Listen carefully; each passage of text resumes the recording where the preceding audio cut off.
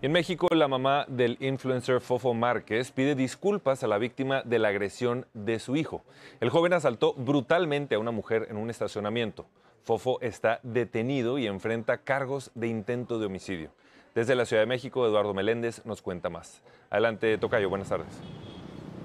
Gracias a todos, muy buenas tardes. Y sí, coincido, esta historia está lejos de terminar.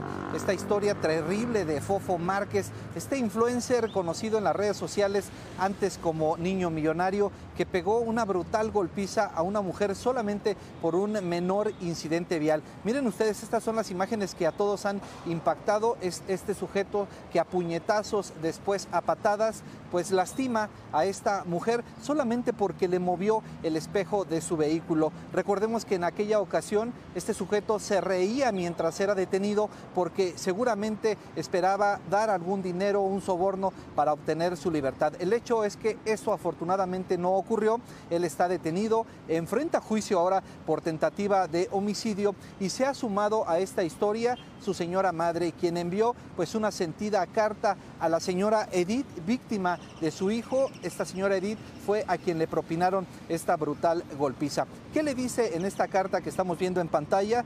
Ella dice: quiero empezar diciéndole que lamento profundamente la dolorosa situación a la que mi hijo la llevó. En otro párrafo comenta: he cometido errores y he fallado en mi responsabilidad como madre. Rodolfo está tremendamente arrepentido y sabe que debe asumir las consecuencias de sus agresiones, y termina esta misiva diciendo: realmente quisiera que todo mi corazón haber evitado este sufrimiento. Así, esta última carta que se da a conocer de una madre pues que está dolida porque su hijo se encuentra en prisión, pero bien sabe que él debe asumir las consecuencias por haber golpeado de esta manera brutal a esta mujer. Por supuesto que el juicio está llevando su curso y nos vamos a mantener muy al pendiente de las diversas diligencias que se van a llevar a cabo. El hecho es que este sujeto que golpeó de esta manera en misericordia a esta mujer no va a obtener su libertad de momento. Es lo que les tengo desde la Ciudad de México.